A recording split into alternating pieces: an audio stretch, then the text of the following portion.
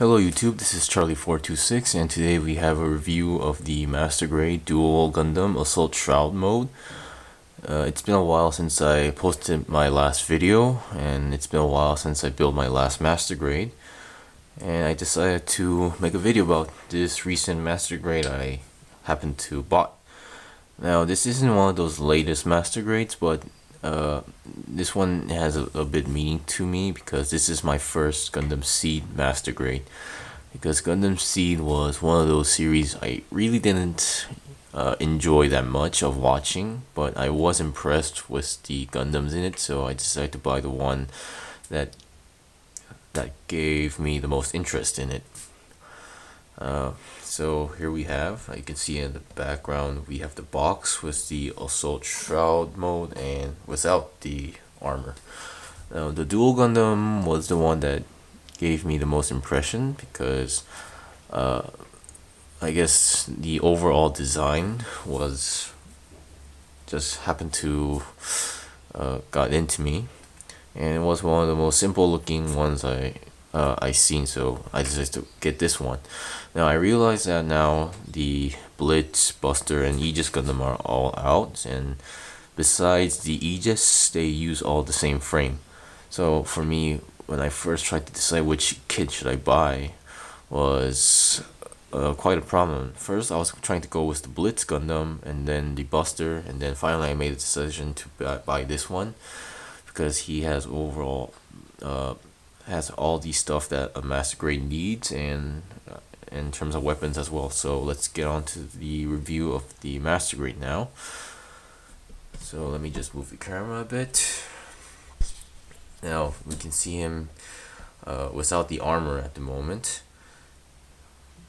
You can see of course his color is kind of plain, just gray or gray and blue and a bit orange to it. I don't really mind but the color, but the overall fact is that I really love how big and bulky this Master Grade is, because I recently also bought a Master Grade Gundam Death Size, and somehow that was also my first Master Grade for the Gundam Wing series. It felt kind of smaller than most Master Grades, so I was kind of in a dilemma. When I now realize the Wing Gundams or Wing series kits are mostly small. So we have this guy, and I used to have a high grade version of this. So let's see what we got. First of all, before we go to the actual kit itself, I'm gonna show you what you actually get. First of all, when you're done finished building this, you get the Master Grade Duel Gundam itself, and you get a shield. I'm gonna go get a review about that later. You get also a beam rifle, standard beam rifle, I guess, and you get two beam sabers, which the beam handles are on the back of the kit. And for the beam sabers, you get two pink beam sabers. Now the reason I usually don't really cut this off because I'm not much of a fan of beam sabers. So unless it has a unique color or a unique shape to it, so I barely use the beam sabers. And one thing that kind of got my interest is, sorry about that, is that you get a bazooka. Now, as you know, in the anime series, the Duel Gundam never actually uses this bazooka, but I'm pretty sure some of you might be familiar with it if you either watched the Gundam Astray series or read it, or if you played the online PC game called the Gundam Capsule Fighters, SD Gundam Capsule Fighters, and if you have the Gold Astray, he has this weapon. To be honest, even the first time I actually got to see this bazooka was in the game, and I really loved the design of it and how simple, I mean not simple, but how powerful it looked. So this really got my interest. I'm gonna get into this bazooka later, but yeah, you get this bazooka with the Duel Gundam. And besides that, let me just adjust the angle. You get multiple hands. Now this master, of course, these days Master Grades comes in with movable fingers, but the seed kits, they come in with built-in hands that has different shapes. You have an open style hand, you got some fists, I'm already using one fist, so there's only one here. And you get a trigger. You get also some trigger fingers, and also they have these pegs in them. So and all the weapons also have these holes that you can connect these pegs into. So it's easy to attach weapons, and it also has a sturdy connection. And for the beam sabers, you get also a standard just gripping hand as well, so no problem. And as you can see, the box, you have the assault shroud mode, so it's obviously you also get the assault shroud armor, and this is a lot of piece of armor. To be honest, when I have to choose when buying master grades, one aspect I usually watch or tend to consider is to think, or figure out how much accessories the master grade actually has. Well, besides the kit and its main weapon, what else does the kit have? So I usually don't go for the kits that has a lot of extra stuff into it, but I made this one as an exception because I really love the design of this. Now you got all pieces of armor, and they're all detachable, as you can see, because I'm mostly gonna put my Duel Gundam without the assault shroud armor for various reasons. Well, not various, but a few reasons, I guess. So let's get on to the review right away. Let me just adjust the camera again to make it more closer. As you can see, we have the Duel Gundam itself. Now I'm gonna take off the weapons, or shield, I guess.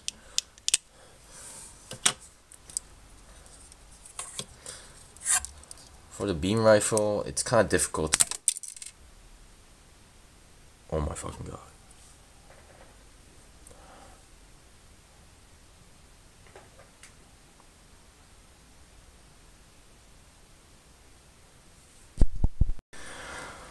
Okay, sorry, I'm back. I just had a problem while taking out the fist, and I accidentally broke it. I broke the top part of the beam rifle, so I'm going to glue it and hope it gets fixed. So I won't be doing the beam rifle review for this one. I'm sorry about that. And first, it's my first time for me of something breaking in the master grade, so it's kind of a really shock to me. So bear with me. So yeah, so I guess I'll be doing the bazooka review more, so sorry about that. Now, as I said, we have the shield. I haven't put on any dry transfer decals yet because there weren't that much that got my interest yet, but maybe I will. So we have the shield. I believe this is almost similar or same with the Strike Gundams, but only different color. Now, one thing they really did great on this is these pegs. Is that when you first saw the video, the Duel Gundam had this on its arm without even holding the handle. So that is one really strong connection I have ever seen in a master grade. So really good job on that, and a lot of detail into this as well. That's it for the shield. Now onto the master grade itself. I'm gonna leave this fist off to show you how the weapons work. First, let me get those hands away. I'll start with the bottom. Now, one thing that kinda I found a little bit different from the other master grades I built. I only build mostly Universal Century master grades, so that's going to be like a Gundam series, just RX-78 Gundam series, like Hakushiki or the Zeta Gundam. And besides that, I built Zaku's, Zegoks, Gelgooks, all sorts of stuff. And this one doesn't have much of a front skirt or back skirt armor because of course of the Shroud armor. But despite that, the legs is that they will always still will stay like in this kind of split form. Now I guess because the connection here, and this was one thing about this kit is that it was really stiff and sturdy, so there might be parts that could be difficult for you to put in as well, because some parts were really pain. Now as you can see, there's this connection here, and that connection is really strong despite the actual peg is really short. And the leg itself, there's not much room for it to stay in, so it doesn't have much space for it to do a vertical stand. So this is as far as you get. The knee part, I believe they really did good detail on it. So this is just the normal usual leg you'll see, but when you bend the knee or leg, this is not actually a part falling off. It's actually meant to do that. It has these I wouldn't say piston actions, but still it looks like there's some mechanics actually going on here. In terms of mobility or articularity, that's as far as you go.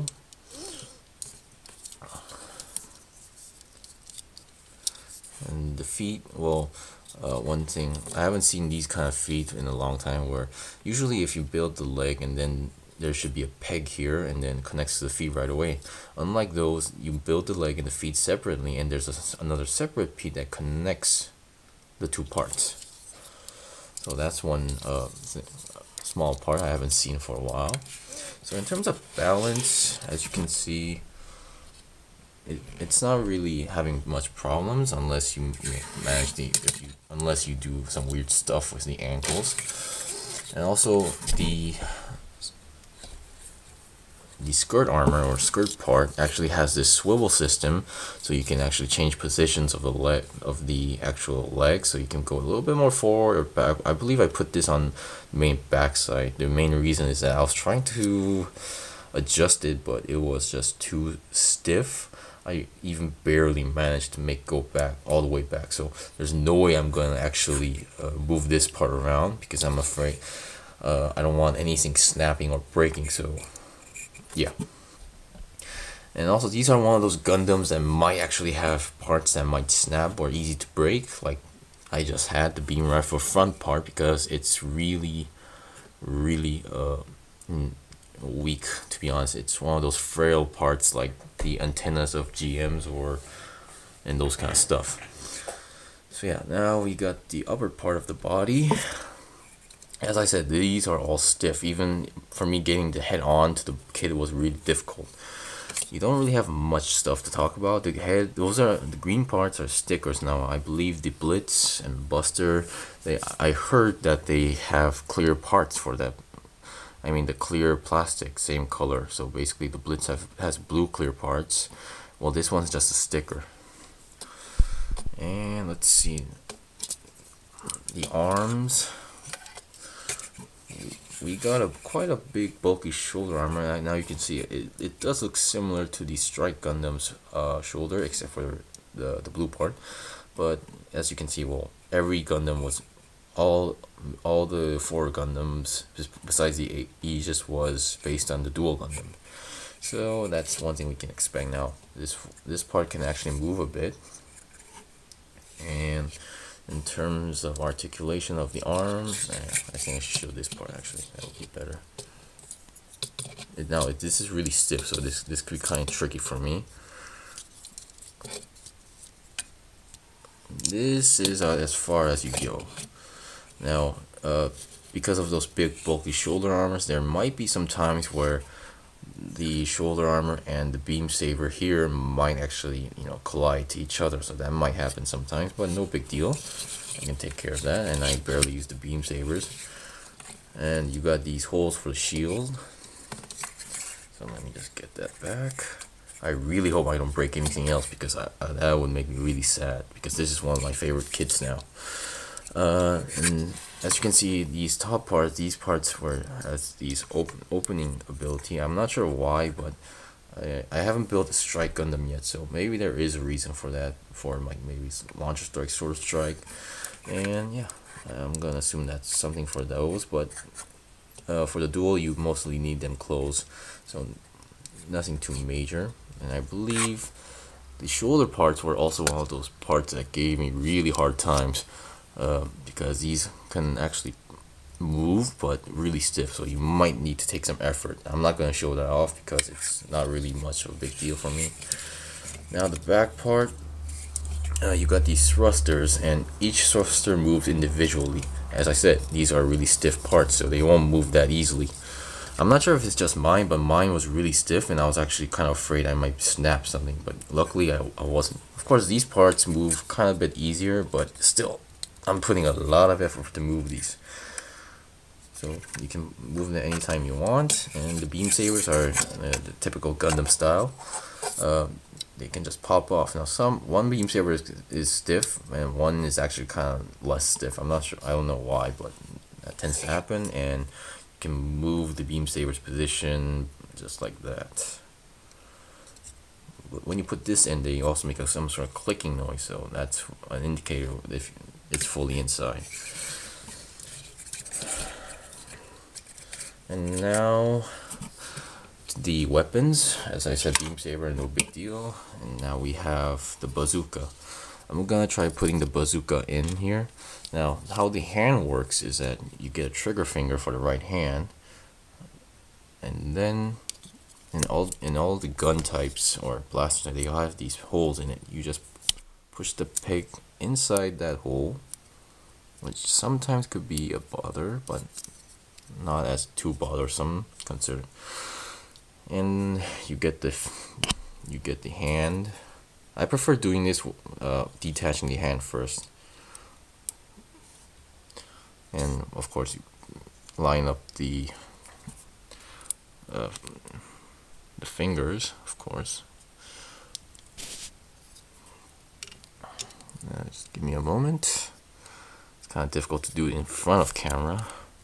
I did this with the right hand, but I'm not, well, and this kind of be difficult with the left hand because this was the one that had the beam rifle on it.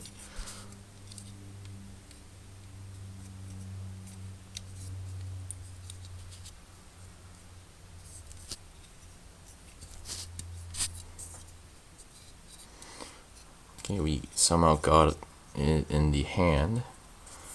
And then, now, as most Gundams, holding a bazooka isn't that easy, so I'm gonna assume there's only like certain poses that are available.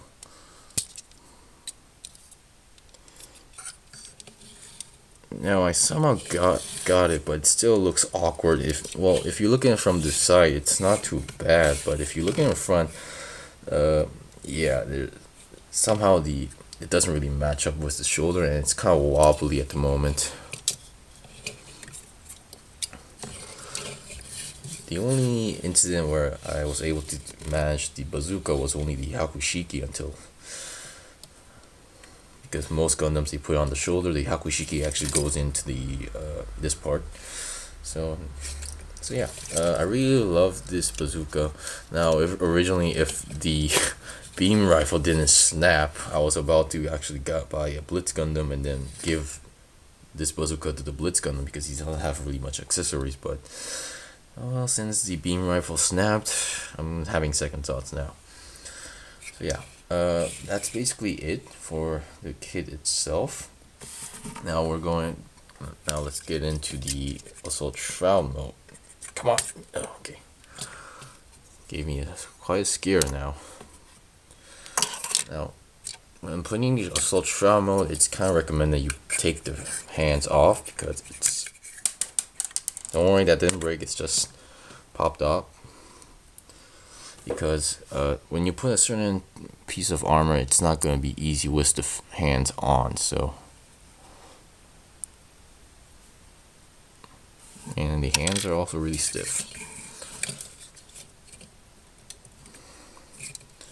If you want, you can take off the head as well, but I'm gonna try while doing this because taking the head off and on is kind of tricky.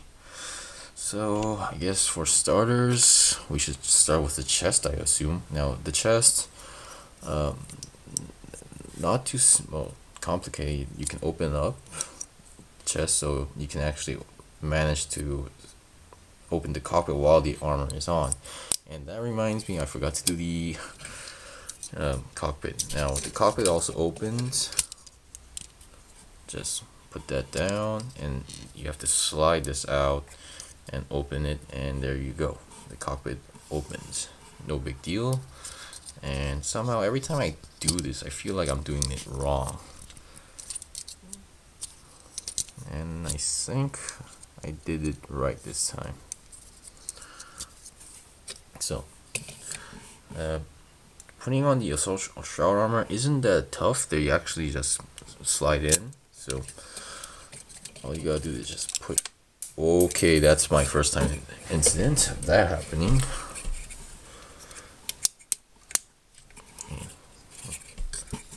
Okay, you put the chest armor first.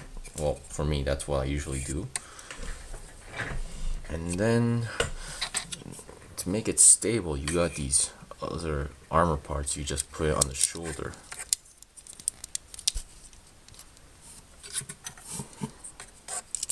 I hope I really don't break the V-fins on the Gundam, because that would really suck. You know what? That does it. I'm gonna take off the head.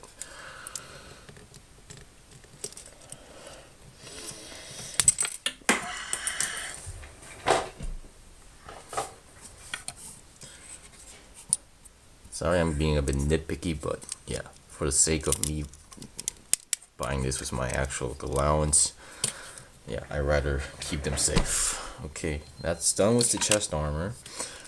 And let's see, I guess we should go with the shoulder armor next. Now, we got two shoulder armors. One has the railgun, one has a missile pod. Here's the one with the missile pod. It's kind of really stiff to open this part. I was able to do it a few times, but okay, there we go. So you have 5 missiles in here, separate piece basically, and this green section part is actually a sticker. And I don't really paint Gundams, so I usually go for the stickers. Now what you do is there's these small pegs here. You go through the hole in this part of the shoulder.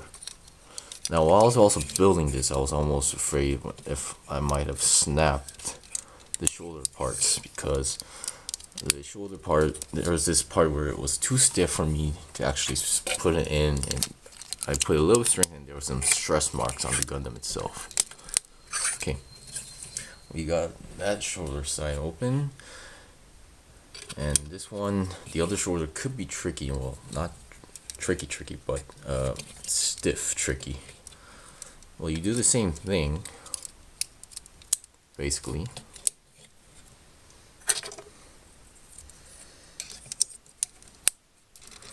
And that was easy, but this part, this is the railgun. You can separate this railgun, and as you can see there's a handle there, and you can attach to the hand. And well, I don't want to do that, but I recommend you push back the beam sabers just in case, and then you just attach it. Attaching is no problem, it's just how stiff it is.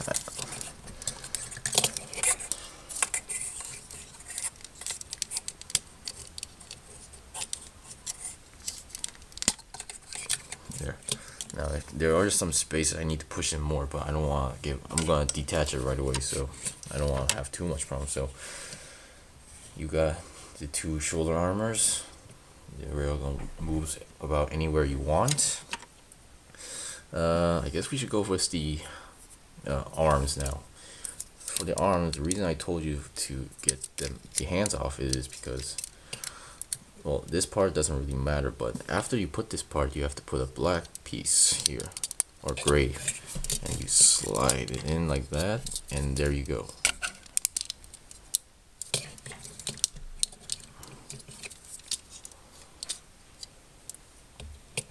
That's how it works. So I'm gonna do it on the other side.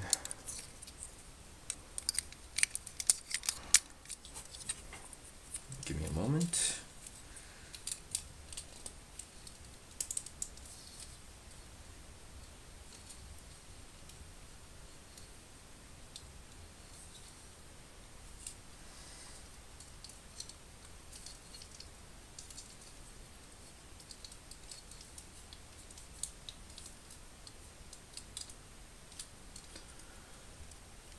Okay, there we go. We have the arms on.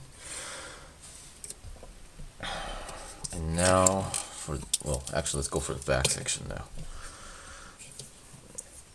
Now we have these thrusters, and I believe those who've seen or watched knows that he also gets additional thrusters. Now let's see. Now there's these two pegs here. You just need to put it on these two holes. I'm not sure how that exactly works, but it works somehow. And then this part was really kind of interesting for me because you don't really see any pegs here, but they just slide in.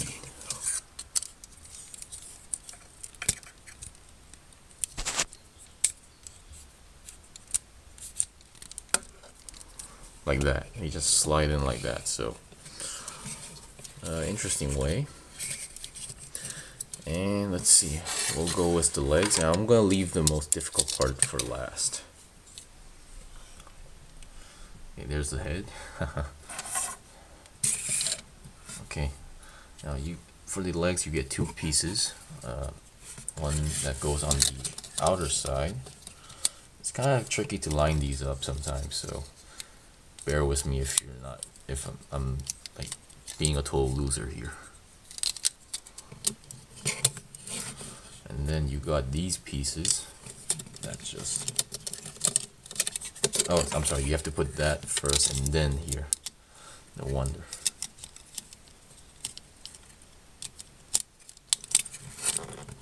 They just snap onto each other. They don't really snap onto the Gundam itself, so it could feel a little bit wobbly sometimes. So say you do the same thing on the other side as well. As you can see, the Shroud armor was built by Zaft, so they have a different feeling to each other.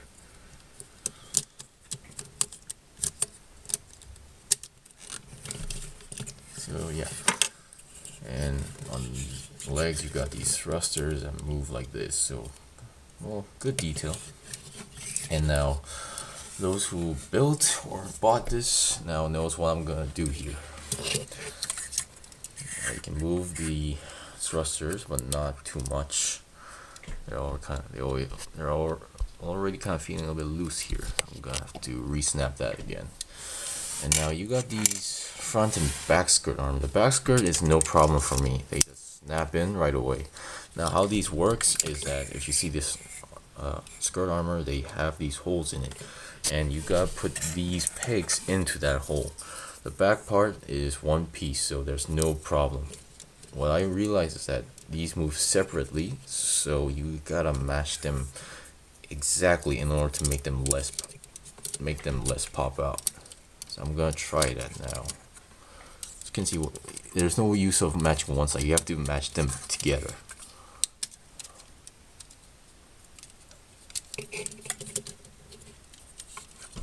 And I'm not really sure if I'm doing this right, so I'm just gonna check.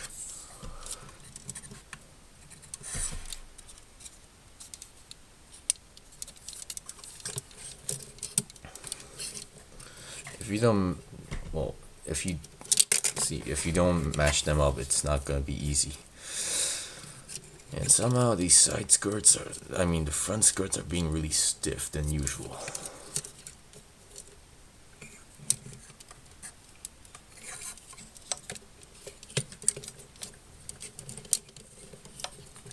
There, I think I got it. So yeah, but still, it's not really a stable connection, so if you touch it, it's gonna just fall off. And I'm not gonna attach the hands or the weapons because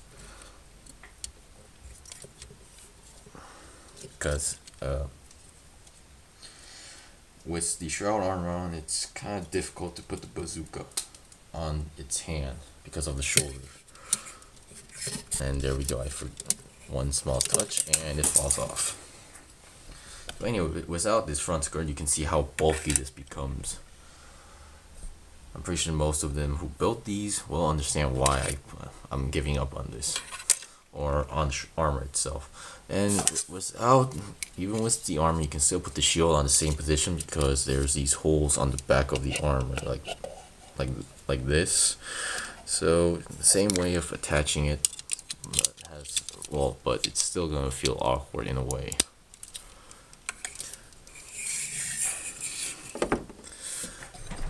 So yeah.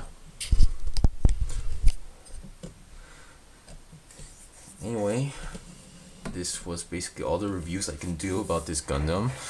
I'm sorry, I'm still in a bit shocked because I broke a beam rifle. First time actually breaking something on master grade, so I'm still in a deep shock mode. I don't really paint my Gundam, so you might have seen a lot of bad nubs here. So I hope you understand that. But those who are actually trying to buy this Gundam, I would definitely recommend it. If you're one of those people like me who doesn't really like too much extra stuff, well, then I wouldn't really much recommend this. But still, if you love the Gundam itself, it's worth buying. It's big and bulky, and those who like big and bulky Gundams, I would definitely recommend this. And excellent weapons, especially the bazooka. So yeah, this was my first seed kit, and it turned out very well, except for the beam rifle. Hope you enjoyed watching this review, and hope this was helpful. I'm gonna get another master grade this time. This is gonna be my first P Bandai exclusive release, a master grade. The GM Cannon. I'm gonna get this Wednesday, so hope you're looking forward to it, and hope this was informative, and hope I can see you guys again. Thank you for watching my video, and have a nice day.